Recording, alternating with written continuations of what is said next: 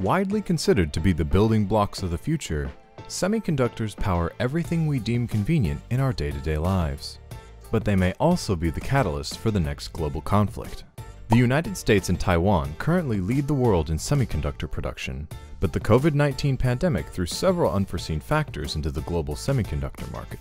As Chinese-American relations continue to waver, why might semiconductors bring tensions to the ultimate boiling point of war? The country that controls semiconductors controls the world. These tiny chips are the cornerstone of modern technology. They power everything from our phones and laptops to our hair dryers and microwaves. The US accounts for roughly half of the global market share in 2021 and has had a stronghold in the semiconductor industry for nearly 3 decades. On the other hand, China only accounts for 5% of the market share and isn't considered a significant player outside of the Chinese market. The biggest semiconductor production companies in the world are in the US, Taiwan, and South Korea, with Asia dominating the market. Companies prefer to outsource the production of semiconductors simply because of the high fixed cost to manufacture them in-house. These companies can instead focus all their time, money, and energy on research and development on the design of their product instead of the actual manufacture of the semiconductors. Taiwanese company TSMC dominates with a vast majority of the manufacturing market, making them the largest producer of semiconductors in the world. Coming in a very distant second place is South Korea's Samsung Electronics. In short, China is lagging behind in semiconductor production. If they want to become the global economic leader they aspire to be, they'll have to become semiconductor independent. However, independence is a long way away. According to Bloomberg, in 2020, China spent more money on semiconductors based on Western tech than it spent on oil, roughly $350 billion. China buys up around 60% of the world's chip production, with 90% of those purchases coming from companies outside of China. They're highly dependent on resources of which they control very little of. A simple analogy would be someone living in the US getting 90% of their water from Canada. However, China's efforts aren't futile. Semiconductor Manufacturing International Corp, or SMIC, in Shanghai, plans to build a new manufacturing facility to become more independent. However, their integrated circuits are based on 28 nanometer technology, which is a decade behind TSMC, who will be unveiling 3 nanometer technology in 2022. Spending billions on a new manufacturing facility may wind up setting China 2 steps back, as world leaders in semiconductor tech take several steps forward. We can thank semiconductors for the lives we live today. Without them, there would simply be no modern technology, no internet, no smart cars, and no PlayStation 5s. But a semiconductor is much more than just a computer chip. The most well-known semiconductor material is silicon. It's how Silicon Valley got its name when the semiconductor industry began booming there back in the 1950s. Semiconductors fall in a gray area between conductors and insulators, so let's have an extremely quick science lesson. Metal conducts electricity, making it a conductor. Anything that doesn't conduct electricity is an insulator. Conductivity has to do with the passing of electrons between energy bands. In order for a material to conduct electricity, electrons must pass from a lower energy band to a higher one. The distance between this gap is what's called the band gap. For example, metals have no gap, so electrons can freely pass between the bands. Insulators, such as glass and rubber, have a wide gap, so high energy levels need to be applied to the material in order for it to conduct. However, the amount of energy required would destroy the material. And here's where semiconductors are important. Silicon, a common semiconductor, has a small enough band gap that if enough energy is applied, it can conduct without breaking or melting. At room temperature, silicon is an insulator.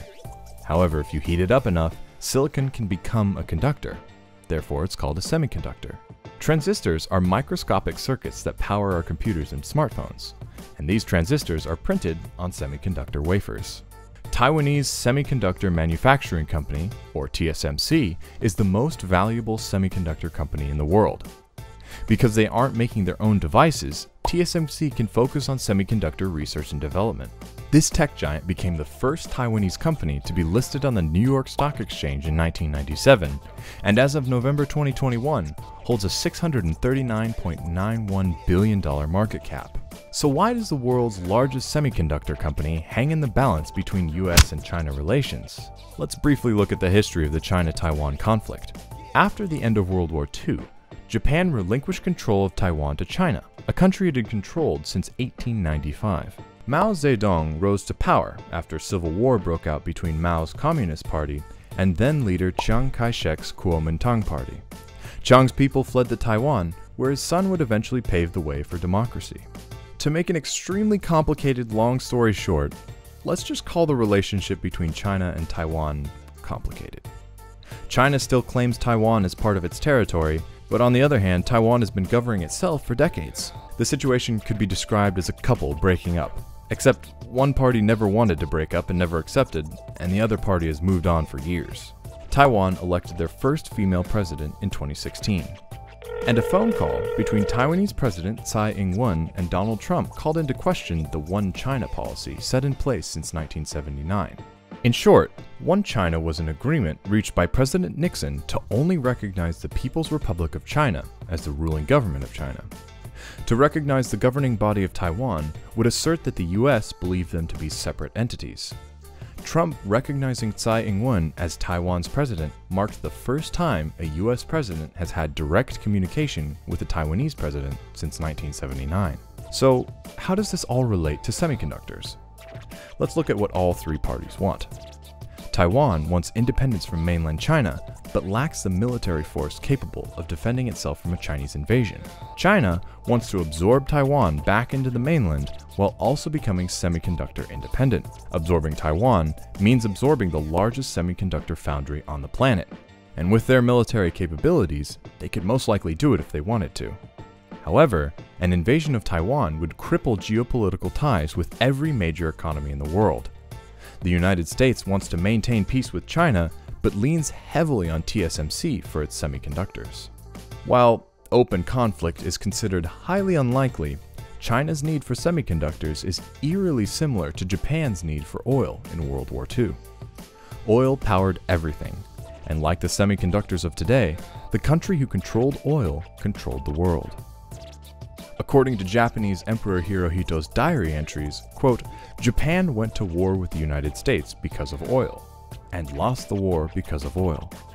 After studying how oil and the internal combustion engine were the deciding factors in World War I, Japan became entirely dependent on imported oil to power their military machine. At the time, Japan was getting 80% of its oil from the US. While Hitler rose to power in the West, Japan pursued a war against China in the East. The Roosevelt administration, fueled by public outrage, issued embargoes on exports to Japan. Like China's attempts at semiconductor development, Japan established synthetic fuel plants by converting coal into oil. While their lab work was up to par, they tried to cut corners and expedite the process. In doing so, they failed to achieve the large-scale production they needed, thus continued dependency on foreign oil. Seeking to become oil independent, Japan invaded South Vietnam as a stepping stone to counter the East Indies, an oil-rich area. That was the final straw for America, who issued a full-scale oil embargo on Japan. The British and Dutch did the same, leaving Japan with a 2 to 3 year oil supply and a full-scale Asian conquest on their minds. Japan was left with two choices: conquer now with everything they had, or submit to Allied powers on oil dependency. Obviously, they chose the former, and the rest is history. There's a reason you can't buy a brand new Tesla or the latest hot gaming console right now. It all has to do with the global chip shortage that's ravaged the world since the start of the COVID pandemic. But COVID isn't the only factor playing into the demand for semiconductors. Here's where sanctions against Chinese companies such as Huawei come into play. It began when Huawei and 114 affiliate companies were placed on an economic blacklist by the US, called the Entity List. Companies on this list are considered national security concerns, and American companies are restricted from exporting certain tech to them, such as semiconductors. Huawei leads the world in 5G technology and smartphone sales. The US, Australia, and several other countries have accused Huawei of cyber espionage in recent years. Intelligence agencies cite obscure language in Chinese law that could force Huawei to hand over secure data to the Chinese government. However, no public evidence of this has been provided. In the wake of these allegations, the Trump administration placed Huawei on the Entity List and doubled down with stricter sanctions in August of 2020. These sanctions restricted any foreign chip manufacturer using American-made tech or software, such as TSMC, from doing business with Huawei. Manufacturers would need special licenses to do business with Chinese companies. Those licenses most likely involved many complicated fees and stipulations that those companies don't want to deal with. American chip makers are still vulnerable to the sanctions. According to the Semiconductor Industry Association's CEO, chip sales to China fund innovation and research in America, and restricting that trade hinders the progress. As work-from-home orders were put in place, laptop, gaming systems, and other electronic device purchases went through the roof. The supply of semiconductors couldn't keep up with the demand for electronic goods. The scarcity of PlayStation 5s is one such example of the chip shortage's effect on the average consumer. The auto industry has also felt the effect of the chip shortage. Tesla orders are backed up for at least a full year, and car manufacturers worldwide struggle to keep up with the demand for new cars as the chip shortage persists. The pathway to open conflict, although unlikely, is almost as cut and dry as you can get. China wants semiconductors and they can't make their own. Taiwan controls the vast majority of the most advanced semiconductors. The mirroring of Japan's situation regarding oil during World War II is hard to ignore.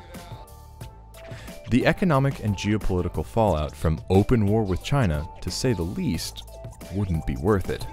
In the words of Nobel Peace Prize winner Norman Angell, quote, "The economic cost of war was so great that no one could possibly hope to gain by starting a war the consequences of which would be so disastrous."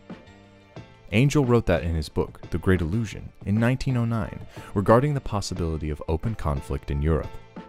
And both world wars ravaged Europe for the next 40 years. Click to watch one of these next videos.